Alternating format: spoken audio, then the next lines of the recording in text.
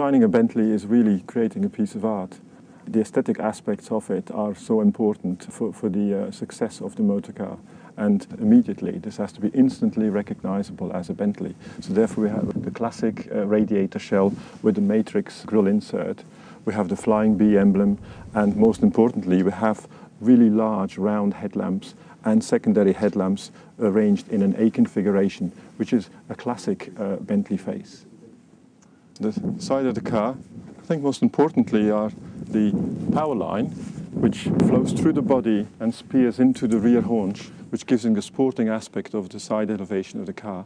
And of course, the coupe-like profile of the roofline, combined with the quite important size of the rear pillar, that gives also a high level of privacy for the rear occupant, are important aspects of the side view of the car, together with the large 21-inch wheels, of course. Gives a very powerful but relaxed expression to the car, which is typical for a Bentley. I think the rear of the Mulsanne is particularly interesting from a hand-built coach building point of view for the bodywork. For example, you see that the rear screen is completely embedded in metal, and that is typical for a hand-built car. A mass production car would never do a feature like that because it is too difficult. And these lines that come along the pillar here and the window, they form a mirror image with the horseshoe feature that we have seen on the Azure and Brooklands models already as well, which is also typical of a Bentley, also a classic feature for the rear of the car.